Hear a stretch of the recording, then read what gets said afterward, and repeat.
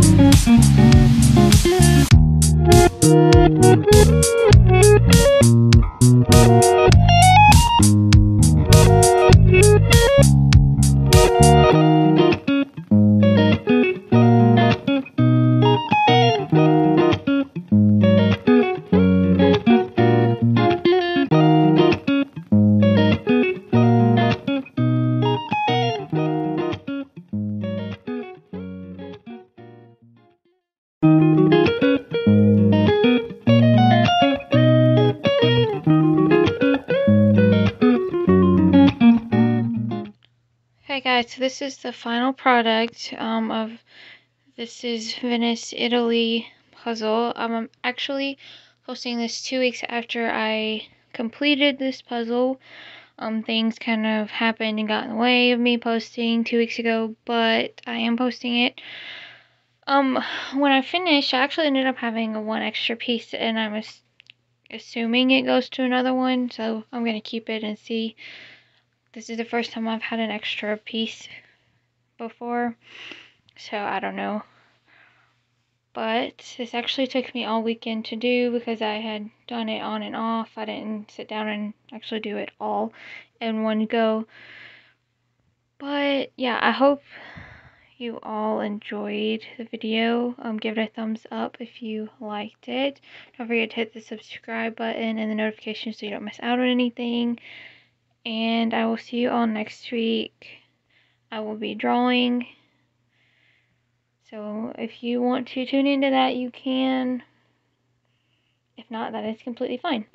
Hope you all have a lovely week. Bye.